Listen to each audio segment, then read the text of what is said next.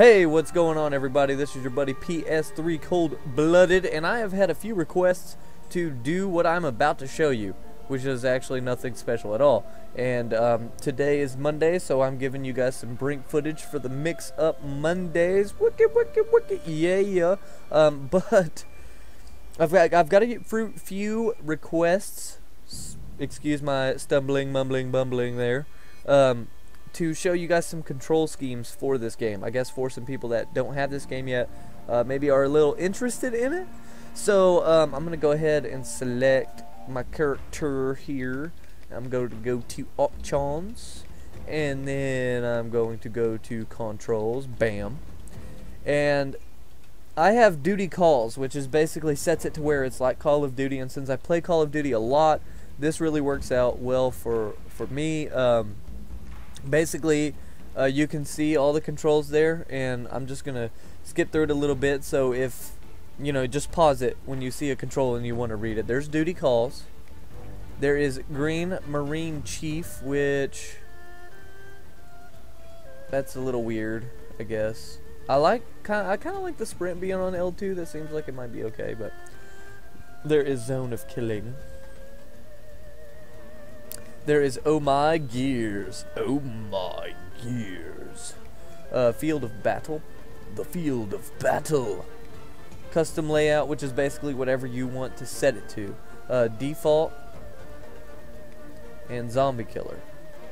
Now, I'm showing you this, but it really doesn't exactly matter, because you can do this custom layout where you can set this button to, you can set the X to whatever you want it to be. You want it to be buff, revive self? Sure, go ahead, have at it. Check it. Look, I want it to be jump vault, or crouch slide, or reload interact, or switch weapon, or grenade. So you can change whatever button you want to whatever you want it to be. Like, no big deal. And this is one of those games that even Ask a Capper, he's been really trying to do his petition for this. You guys, if you haven't seen anything about that petition, you haven't heard about Ask a Capper or anything like that, go check it out, because it's actually something really good, and it benefits more than just him or anybody else that plays with a handicap or a disability. This really can work out good for everyone. You can set it to whatever you want, whatever you're comfortable with.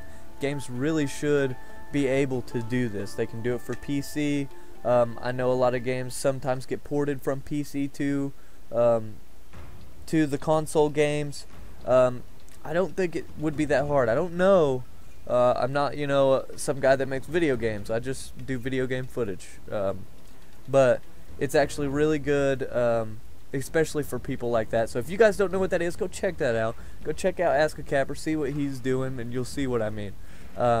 But I'll show you guys. You can invert your look, so you can make it like a, what's that called? Legacy, I think. That's the way what GoldenEye, I guess, was. Or you could set it like that. The swap left and right stick. So like if you, I don't know why you'd want to do that to be.